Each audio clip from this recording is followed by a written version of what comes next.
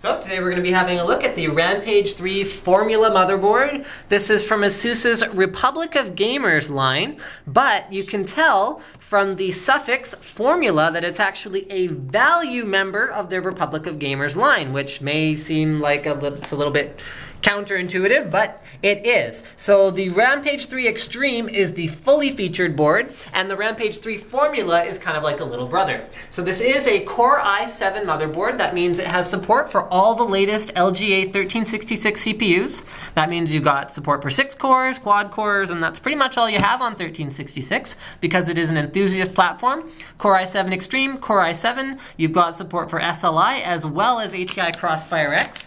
So let's have a look at the box itself. You can see a handy little window where you've got 3 Pci Express 16X slots, but we'll talk more about the board in a minute. Let's talk about a couple of the key features. So you've got ROG Connect, which is a USB interface for plugging in a different computer to actually control BIOS options on this particular board. You've got Game First technology, which is a LAN feature that it has in order to give you the speed you need to pwn. Awesome, I love it. As well as to give your games priority access to any LAN functions. You've got BIOS flashback, so you have 2 BIOS ROMs, which you can actually choose which one you want to boot from, as well as SupremeFX X-Fi 2 built in, so that's a creative solution for your onboard sound. Extreme Engine Digi Plus is a powerful combination of analog and digital design elements, as well as an included copy of Kaspersky antivirus. On the back, in typical ROG fashion, it has exactly the same stuff.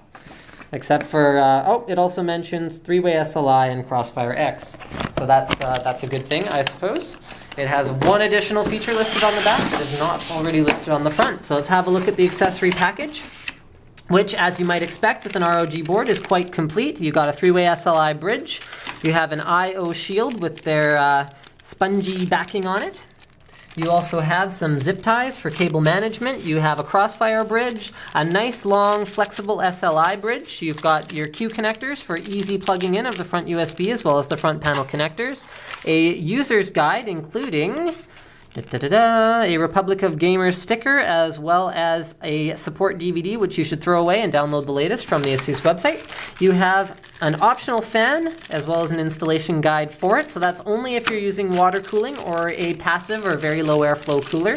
You've got an eSATA bracket, as well as USB 2.0. There's your cable for ROG Connect, which is a standard USB A to A male-to-male cable. Then you've got 6 SATA 2 cables, 2 SATA 3 cables. Please note that those are identical other than the color.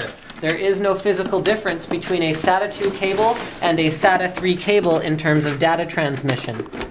I mean, I guess if you had a really terrible quality SATA 2 cable, it might not work at SATA 3 speeds, but I mean, I really find that quite far-fetched indeed.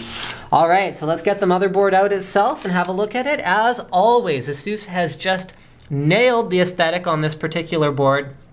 Their Republic of Gamers boards have really been outstanding lately in that regard. So we've got a black PCB with black nickel plated as well as red accents. It looks just phenomenal. So let's have a look at the overall layout. Cameraman's very interested in the PWM cooling here. So you can see that that is connected via a couple of different heat pipes. So the top one over here is connected via heat pipe to the bottom one. So you can see those two are sharing their load a little bit. And then you have a heat pipe connecting the left PWM cooler to the North Bridge cooler down to, oh, that's a separate heat pipe itself. No, it's not. That's the same heat pipe. It's flattened out and then it curves up, and that connects the South Bridge as well. So let's look at the overall board layout. We'll start with the CPU socket. So cameraman, if you can come direct your attention over here. That is an LGA 1366 socket. I already mentioned the CPU support, but I will say it again. Core i7 as well as Core i7 Extreme. You've got your 8-pin power connector with the optional 4-pin cover placed on it by default up here in the top left corner in its ideal location. You've got your 6 RAM slots supporting dual channel. You're supporting dual sets of triple channel DDR3 memory with the quick install memory DIMM slot. So you can see that there are only clips on the one side. The other side has no clips. So you're meant to insert the module this way and then clip it down on the one side. Your 24-pin connector is in its ideal location along the right-hand edge of the board. And you've also got start, reset, and all of your voltage measurement options along the top right-hand side of the board as well, in very, very conveniently located fashion. So down here we have the go button, we have Q reset up here. I had actually missed that button. And then moving down the board, cameraman's still looking at all the buttons.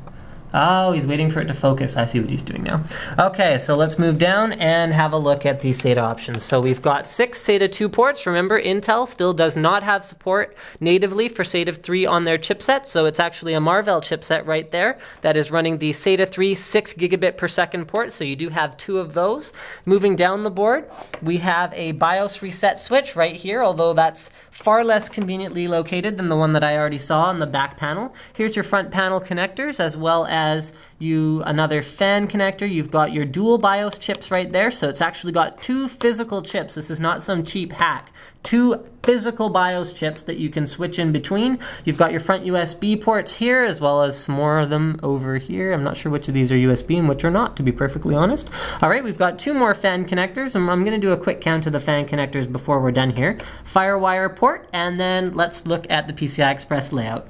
So yeah, there's the X-Fi 2, Supreme FX, cameraman's making his way to the PCI Express slots. We start with a PCIe 1X slot up at the top here, and then we have a PCIe 16X slot. Now please note, there is an absence of a slot here. The assumption is that if you're buying a Republic of Gamers board, and this is a good assumption, that you're probably using a dual slot graphics card, which you should be. So you don't need a slot here, basically. All right, then we've got another PCI Express 16X slot, a PCIe 1X, 16X, and a PCI slot. So if you're running dual card, SLI or Crossfire, you're gonna use these 2, which means you're gonna cover this one, you're blank, you're gonna cover this one in a PCI slot. That will leave you with 2 PCIe 1X slots that will remain usable. We've got an auxiliary Molex power connector here, so if you are running up to 3 cards, and then you'll cover almost all of your slots except this guy, then you should plug that in, because otherwise you're drawing just too much power out of the 24-pin connector. Now let's have a look at the back of the board on the I/O shield.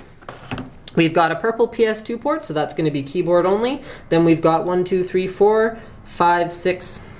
Oh, is that one of those combo ports? No, it's not. So we have 6 USB 2.0 ports. We have a powered eSATA port as well as a regular eSATA port.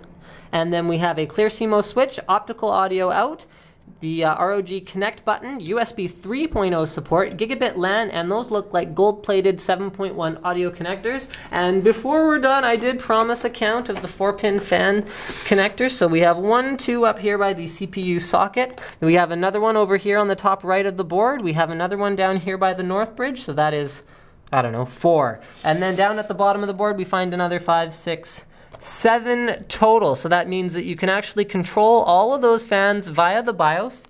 And hold on, 1, 2, 3, 4, 5, 6, 7, 8. There's one more over here by the 24-pin connector. So you can actually control 8 fans via the BIOS software, and you can optimize them for performance or for silence. That's a pretty cool feature, and they all support PWM. There's the back of the board in case you care. Thank you for checking out my unboxing of the Rampage 3 formula. Don't forget to subscribe to Linus Tech Tips.